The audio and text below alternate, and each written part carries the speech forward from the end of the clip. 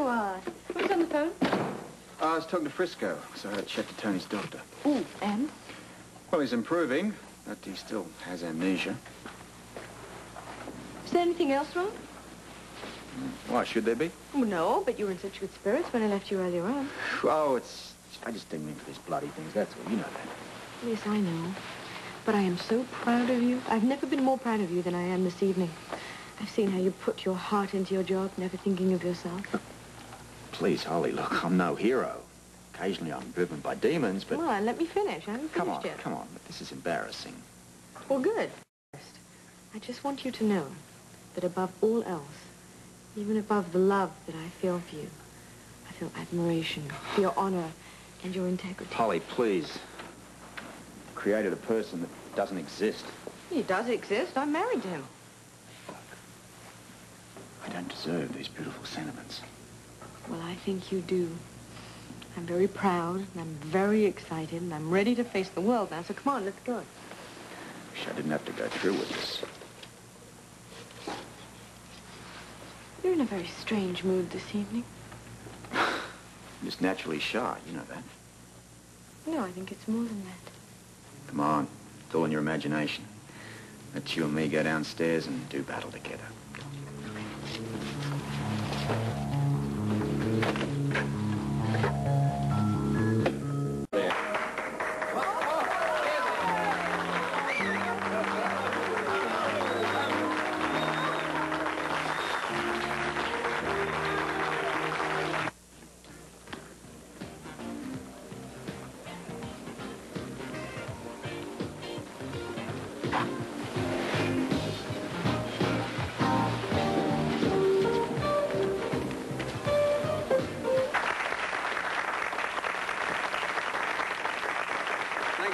Ladies and gentlemen, as you know, I'm standing in for the governor of our fine state, who's been called to Washington on some rather urgent business.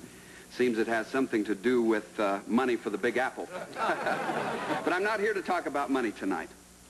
And I'm all out of Australian jokes, so I'll get right to the business at hand.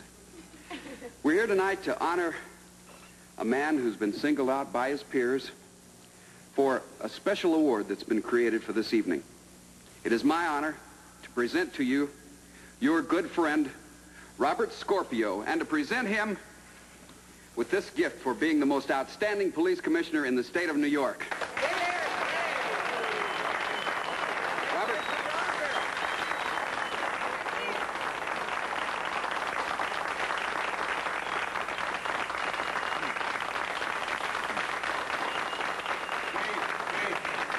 I'll get to it. Thank you all very much. I want to say that this is really very, very nice. You know, I tried to work out a speech earlier on, but I tried it out on Holly, and it really didn't work out terribly well, so we sort of left it at that. But, you know, I kind of thought that, well, maybe thanks very much and let's party would probably do it. But these couplings, they're solid gold, and I don't think a thank you and a bad joke is really going to do it. So, I've never been much for speeches, although I guess a mate of mine, Luke Spencer, would probably disagree with that. But, well, I can't tell you how much I really appreciate this. And I really appreciate these cufflinks, too. And as soon as I get a shirt with holes in it, I'm going to wear them, believe me. But, you know, in all seriousness, every commissioner here tonight deserves an award. They all work as hard, probably harder than I do. But I'm very honored that you would single me out. Thank you all very, very much.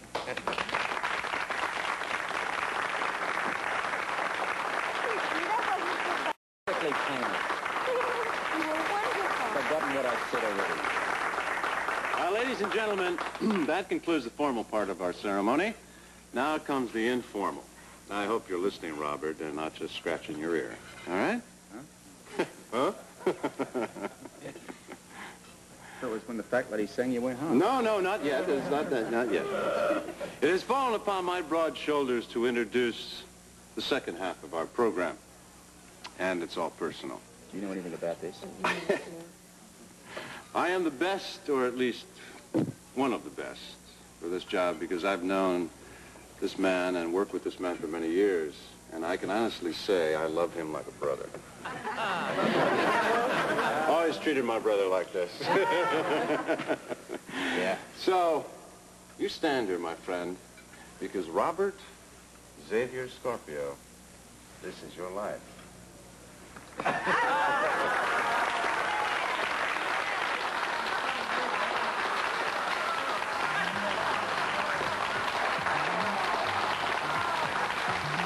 We all see King.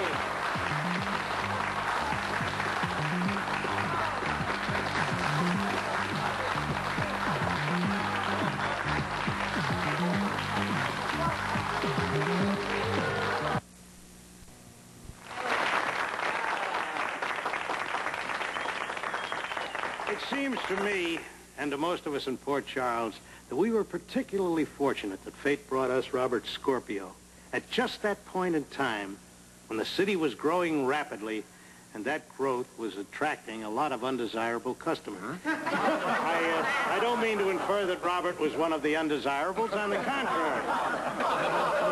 He had to match wits with a lot of tough customers. It took a lot of strength and character to see it through. But Robert always won out in the end. So when the rest of the commissioners heard that Robert was to get this award, we decided to give him one of our own. Audrey, are you ready? Oh, Brian? Yep, Get right Brian. here.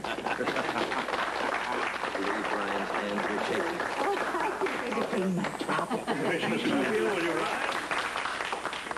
All right, Audrey, it's all yours. Oh, thank you very much.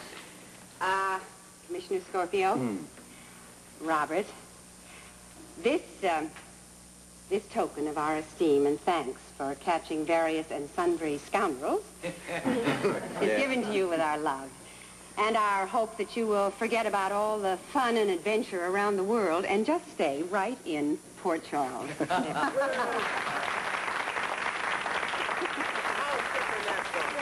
I don't know what to say.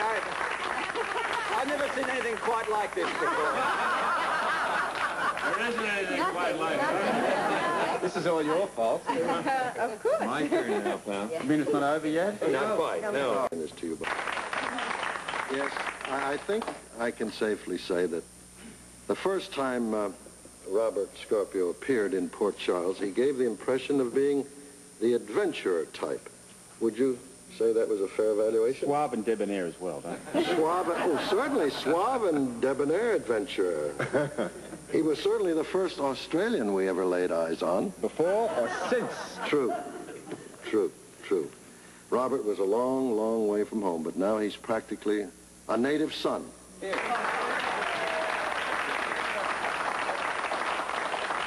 And can you imagine how startled he must have been when we pleaded with him to settle down with us and become our police commissioner?